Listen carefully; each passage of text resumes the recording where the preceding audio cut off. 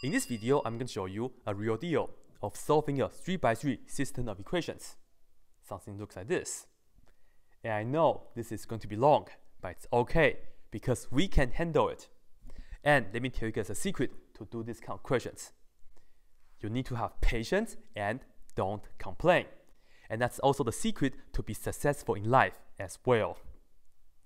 Anyways, we will be using the elimination method right here. And the main thing I want to show you guys in this video is to show you guys how we should organize our work. So, first thing, we have to think about which of these variables to be eliminated. X or Y or Z. You should check the numbers in front of each variables. They are about the same. Therefore, let me just say I want to eliminate X. So I want to make a decision first, right? You can also do it to Y or to Z. You can try that on your own. But in this video, let's focus on getting rid of the X first. And this is what we do first. Above the X right here, let's first put down LCM. And this right here stands for the least common multiple. First, we are going to look for the least common multiple of the numbers 1, 6, and 3. And the answer for that is 6. Okay? And the idea here is that we want to make all the numbers in front of the X to be 6 by multiplying. So, let's think about this.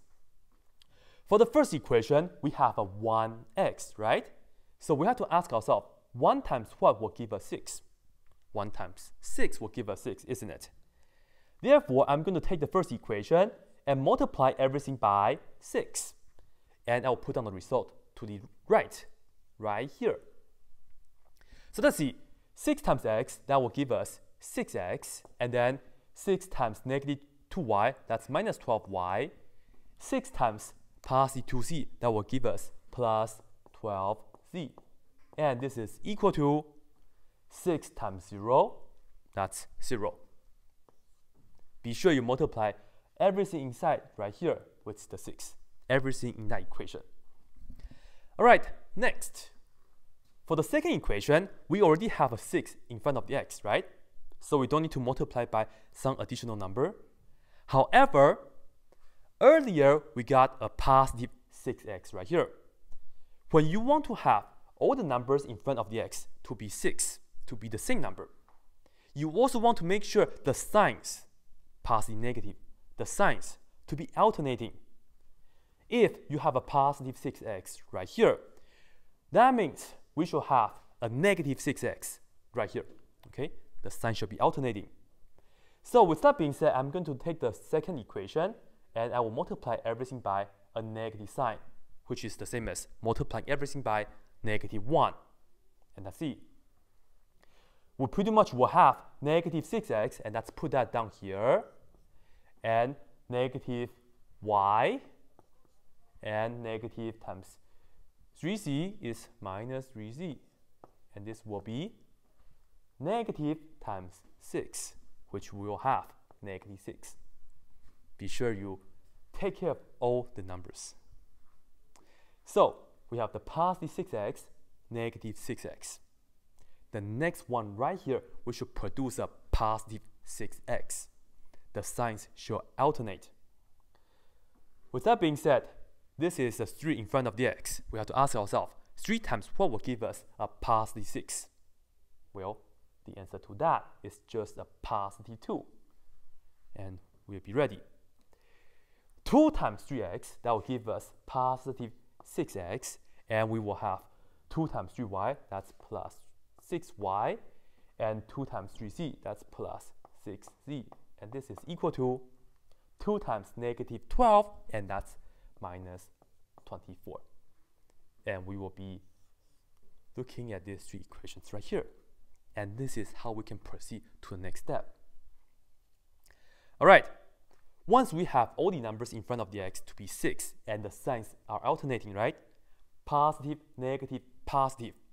Sometimes you can also have negative, positive, negative. That's okay too. Once we have that ready, this is what we can do. First, we are going to combine the first and second equations together. And we're just going to do this in our head. I'm not going to cross them out because I have to use the second equation again. So let's see. 6x minus 6x is just 0, so that's good. That's gone, right? Negative 12y minus y, that will give us negative 13y. And let me just put down the work right here. And we have plus 12z minus 3z, that will give us positive 9z. And this is equal to 0 plus negative 6, that's negative 6, like that then. So that's really nice, isn't it? And we are going to combine the second and the third equation. And I'll put it down right here. You see, negative 6x plus 6x is 0, they are gone. Negative y plus 6y, that will be positive 5y. And then right here we have negative 3z plus 6z, that's positive 3z. And this is equal to, this combined with that, we will end up with negative 30. This is why we cannot cross out anything from the second equation, because I have to use this again in this process here. And now let me ask you guys, can we solve this? Sure, because now this is just a 2 by 2 system of equations, and we should do this by elimination as well, because that should be your go-to method, okay? So, shall we eliminate y or z? In this case, z will be easier. Let me write down the LCM for you guys for the z. We have 9 and 3. The LCM, this common multiple of these two numbers, is just a 9. With that being said, you see that the first equation, we don't have to do anything because it does have the 9z right here. So let me just write it down. We have negative 13y plus 9z, and this is equal to negative 6.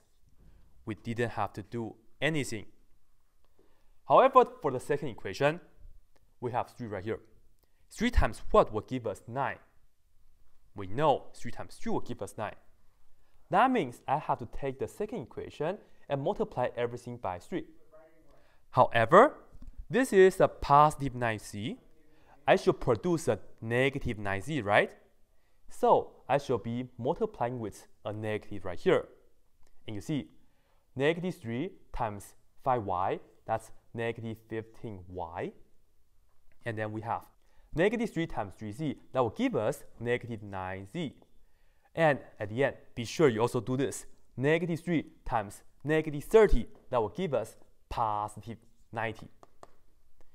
And at this stage, we are so ready. And let me just summarize this real quick for you guys. We go from the left to the right up to this point right here. And when you see that this and that can be eliminated, we will move down.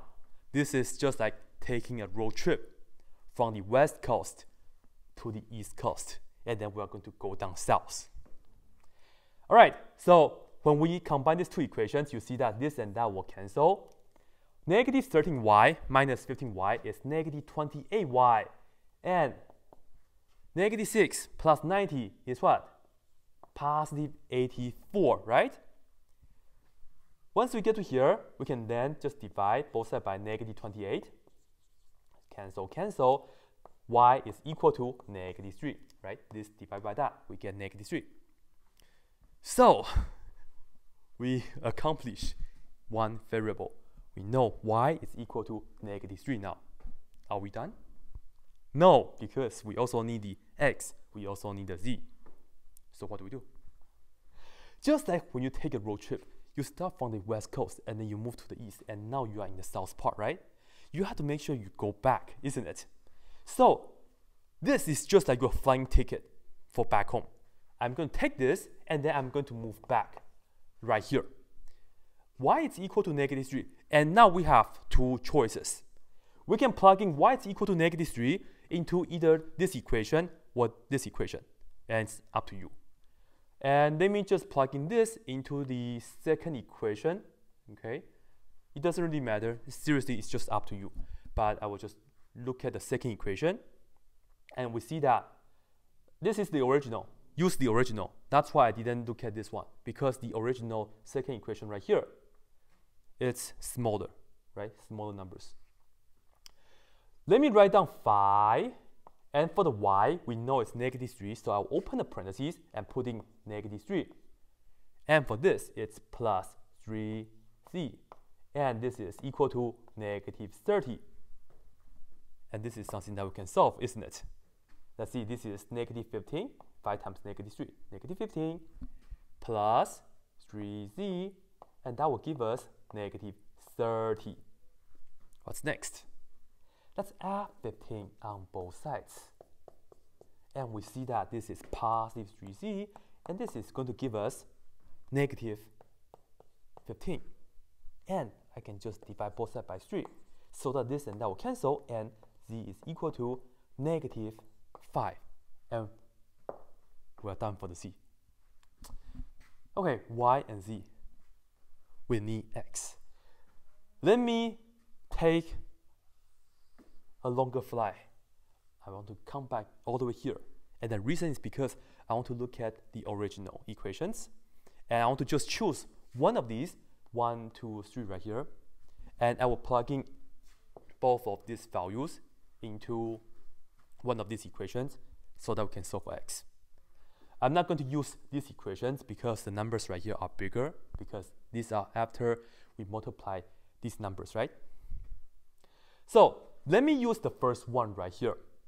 Let me write down, because I don't know what x is, so let me just first put down x is just x. And then minus 2. And for the y, I'll open the parentheses. We know y is equal to -3. So I will put down -3 right here in that parentheses.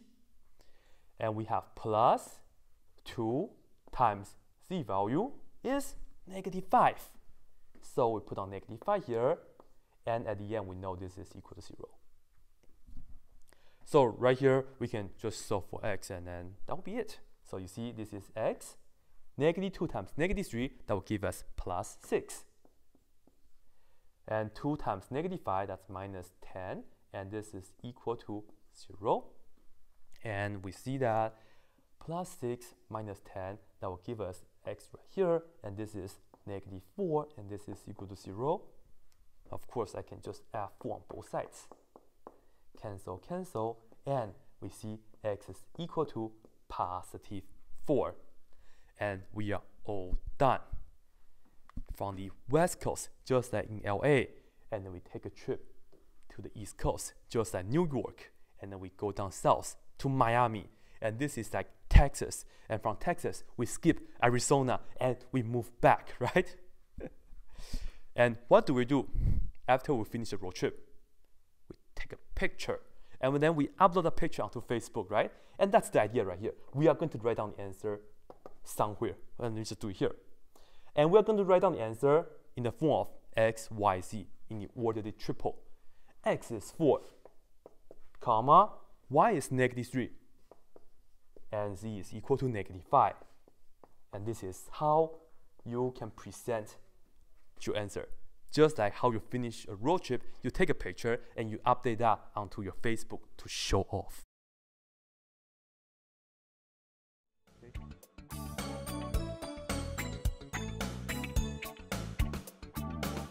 That's it.